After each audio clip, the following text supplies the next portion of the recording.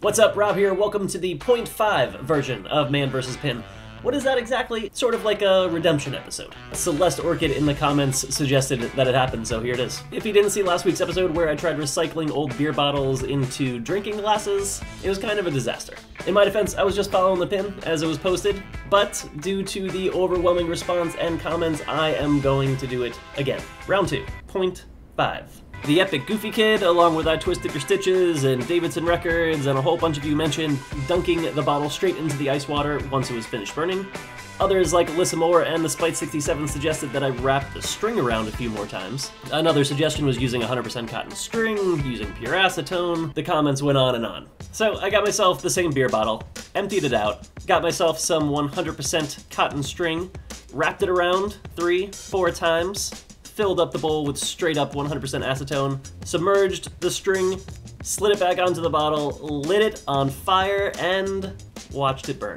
And burn, and burn, and burn until it goes out. I dumped the whole thing straight up in ice water all at one time. It exploded off, and yeah, no.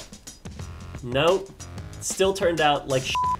Alright, that was obviously a fail. Next, the lighter fluid. Since I had an extra bottle, I took the string, the 100% cotton string, I might add, wrapped it around the bottle a few times, as suggested, soaked it in the lighter fluid, lit it on fire, and pray to the DIY Pinterest gods that this will work. Let's put it in the ice-cold water, and yeah, that one is a whole lot worse than the first one. So, there you go. Now that I'm an alcoholic, I am going to put this pin to rest. Still a bunch of bullshit. Doesn't work. At least not for me. So we're at the movies. I saw this pin the other day, which is where you take a straw and you put it in the butter spigot thing, and then you put it down in your popcorn, and you get butter on the bottom of the popcorn. So we're gonna do this. Let's try it. There's no valve, apparently, that you can stick this onto, so that's a little weird. Here we go. Here we go. Nope. No.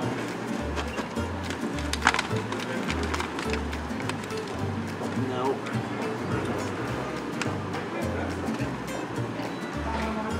Now there's just popcorn kernels stuck in my straw, so now there's nothing in there. This thing doesn't fit on here, and now I have a handful of butter. Nope, doesn't work. Fail. When asked last week what the coolest thing you had ever set on fire was, Kit Kat Nikki Reynolds wrote in a fire extinguisher. Wow, that's messed up.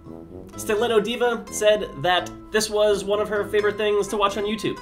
Thanks. Now I've got to make more. Awesome.